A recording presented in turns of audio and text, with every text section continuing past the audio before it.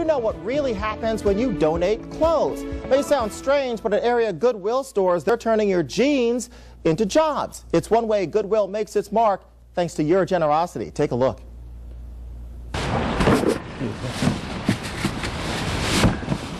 Take a look at this scene. You've probably done it before. Get rid of the junk around your house and donate it to places like Goodwill.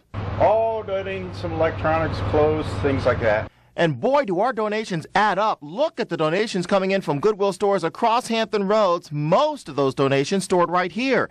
But did you know your donations are also adding up to employment for many people? Because when they find a pair of donated jeans, there we go. At Goodwill, jeans means jobs. The clothes you give are eventually sold at Goodwill stores, and 84% of those proceeds go back to fund Goodwill missions programs that turn jeans into jobs for people like Kayla. Hey, Kayla. Hey.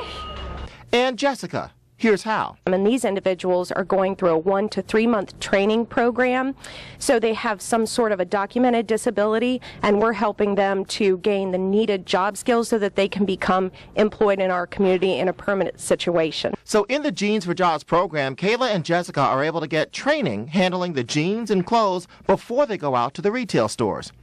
But they're not just doing those tasks. What you're seeing here is Kayla and Jessica learning to work with others, building stamina in the workplace, dealing with conflict resolution and time management, key skills for any workforce. They're also gaining a sense of pride and confidence.